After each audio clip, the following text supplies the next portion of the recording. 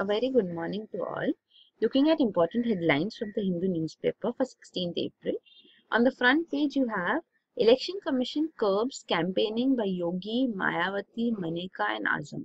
So the electioneering has been restrained for 48 to 72 hours by the Election Commission for violation of the Model Code of Conduct. So here you can see the restrictions which have been put on them.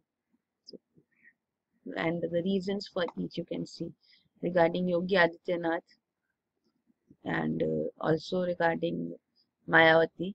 So Yogi Adityanath is, you can see, he said, at a public meeting in response to Ms. Mayawati's appeal, he said that if SP, VSP and RLD have faith in Ali, then we have faith in Bajrang Bali. Also, he said, make Hara virus. He made a Hara virus, green virus.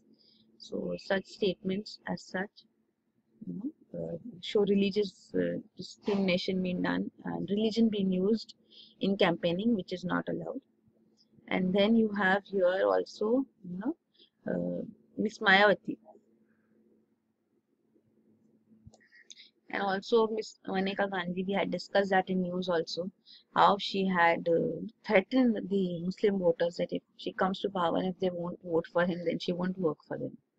So this is in that context that Election Commission has put restrictions on them, on the election. Then below you have Supreme Court urged after poll panels councils say it is powerless. So this is the Election Commission exactly,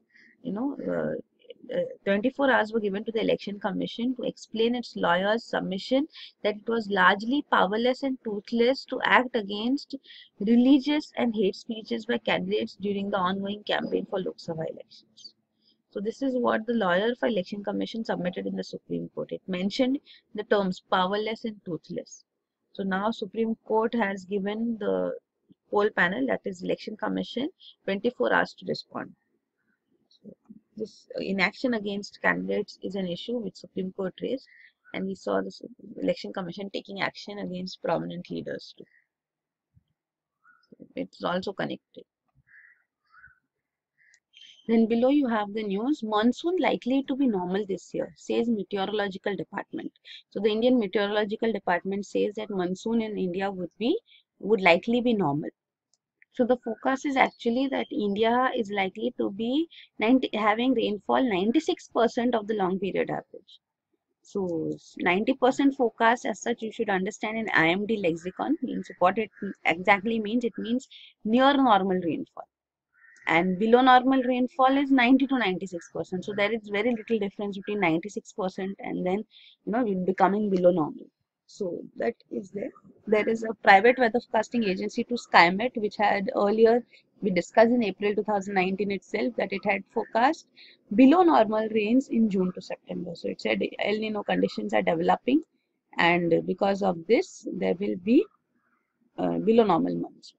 But IMD's optimism is from the global climate models projecting a weakening El Nino. That El Nino is weakening now, which develops in the central and eastern Pacific region and is linked to monsoon. So whenever El Nino year is there, then Indian monsoons are weak. So that is there. We have discussed El Nino quite often in the detailed videos.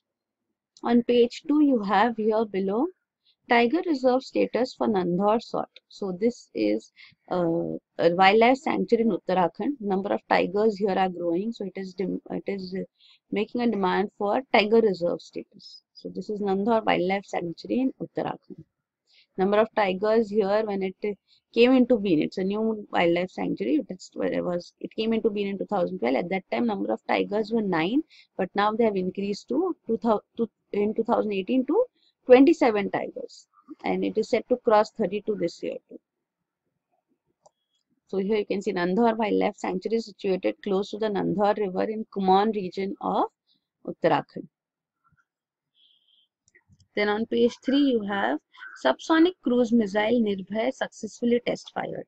So India successfully test fired its indigenously designed and developed long-range subsonic cruise missile Nirbhay. So this test took place from a test range in Odisha, in Balasore.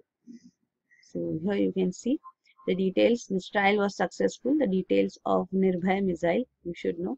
It was last successfully trialed in November 2017.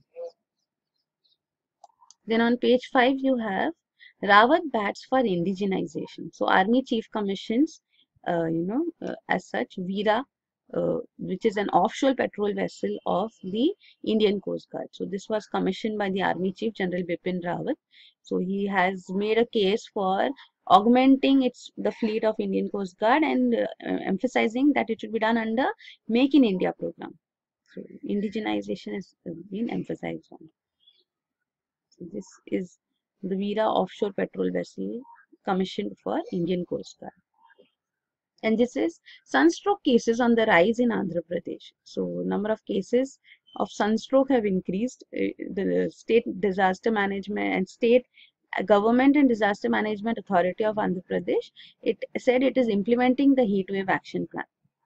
So there is this heat wave action plan in place in the state too. But so far it is said 346 people have been hospitalized for sunstroke related cases. On page 6 you have Center extends truce with Naga militants by a year. So central government has extended the ceasefire agreement by 1 year with 2 insurgent groups in Nagaland. So that is NSCN-K and NSCN-R. So it has decided to extend the suspension of operations agreement with these two. There is another one, NSCN-IM, which is not in truce with the government. So final agreement has to be finalized. So till that time, the ceasefire has been extended. On page 7, you have plea in Supreme Court seeks entry of women into mosques. So this is a petition which has been filed saying that why there is restriction or prohibition of entry of Muslim women into mosques. This is violation of their dignity. So a petition has been filed in the Supreme Court on the matter. Then this is more GSLV launch vehicles in the offing. So Union Cabinet has granted approval for more GSLV launch vehicles, that is global geostationary satellite launch vehicle. So for the period 2021 to 2024. So next phase 4 of GSLV will continue. So we also have Mars mission lined up, second Mars mission, which will be using a GSLV. On the editorial page, the first editorial is slowing down fast. So this is regarding the downturn in industrial activity and spike in retail inflation, which was news together. So these are policy challenges because economy is slowing down, retail inflation is gradually picking up. So that has been highlighted. And this is a mammoth election. So this is regarding elections in Indonesia. So Indonesia's presidential, parliamentary and provincial elections all are going to take place. So much is at stake in Indonesia. And the lead article is An India Without the Left. So this is regarding understanding left's central role as such in India. So the mass mobilizations which it undertook, to highlight injustice and inequality has to be given its place. And this is weather vane of democracy. So election commission's weakening commitment to model code of conduct is highlighted as a cause of concern in this article. Then on op-ed page, you have this article, respecting leaders in a democracy. So this says that we do not defer to our rulers, means we do not, just blindly follow our rulers. They are our equals. They earn our respect only if they perform well. And this is Road to Kashmir. Respecting human rights is not at odds with providing security. Means you can respect human rights and provide security together. So it is essential to have respect human rights along with providing security. But that is missing now in Jammu and Kashmir. Then on international page, you have Sudan protesters call for civilian government. So 10-member delegation of demonstrators have delivered a list of demands in Sudan. We have seen Sudan has been rocked by unrest for the last 4 months. So now there is a demand from the protesters. The leader, actually Omar al-Bashir, he had said that he will go for another term. He's too old. Finally, he stepped down. So now a 10-member delegation of demonstrators have delivered a list of demands because still they continue to protest because just him stepping down is not sufficient. The system has to change. So This is in Sudan in Africa. Then this is fire devastates Paris's iconic Notre Dame Cathedral. So here a fire took place at the cathedral, famous cathedral in Paris, France. And this is China is using artificial intelligence to profile Uyghur Muslims. So facial recognition technology is being used not just in Xinjiang but also in wealthy cities like Hangzhou to find out Uyghur Muslims. So that is racial discrimination being done too. On business page, you have Indian bourses shine in derivatives. So this is National Stock Exchange and Bombay Stock Exchange, which account for 96% of currency trading in Asia Pacific region for 2018. So Indian stock exchanges are shining. Then this is exports outpace imports at 11% in March. So the trade deficit has narrowed for the month March 2019. So because exports outpaced imports. And here you have wholesale price inflation spikes to 3.18%. So food, fuel have become costlier in March 2019, which has pushed up wholesale price index to 3-month high. On page 14, you have public sector enterprises to get 12 months to sell non-core assets. So finance ministry may curb their budgetary allocation too for non-compliance. So all non-core assets have to be sold by public sector undertakings. On the last page, you have first 3D printed heart has human tissues and vessels. So this scientists in Israel have unveiled a 3D print of a heart with human tissues and vessels. It's first and a major medical breakthrough for transplants. So it raises possibility for transplants into patients in future. So 3D printing is very important. It has been asked in UPSC earlier too.